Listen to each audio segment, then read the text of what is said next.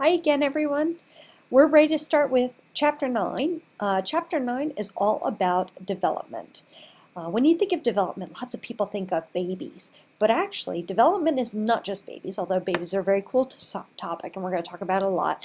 Development is about everything that happens to us as we change from birth to death. So there are lots of ways we change. Actually, when babies are growing inside of their mothers, they are developing a lot. It's called prenatal development.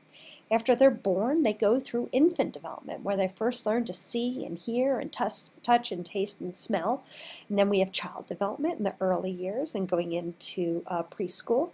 And then we have development that goes through adolescence as we grow up and grow into our teenage years. And then adult development, and finally development in old age. So all through our lives we grow and change. Now, an important topic in this chapter is the three main developmental areas of change. So we're going to talk about changes first in physical development. That's changes in our biology, our body, and our brain. Also changes in cognitive development. And we learned in Chapter 1 that cognition is how we think. So how we think changes across all of these developmental time spans.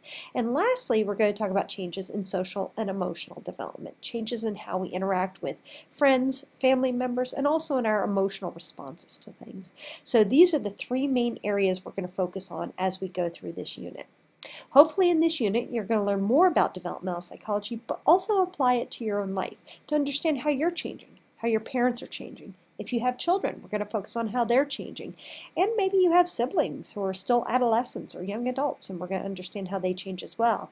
In addition, if you're working in a profession or planning on working in a profession where you work with people of different ages, this chapter is going to give you insights on how to work with those different people, what they're going to be good at and what their challenges are, and how you can work with them to improve their abilities to think and grow and emotionally respond and socially connect in all those areas.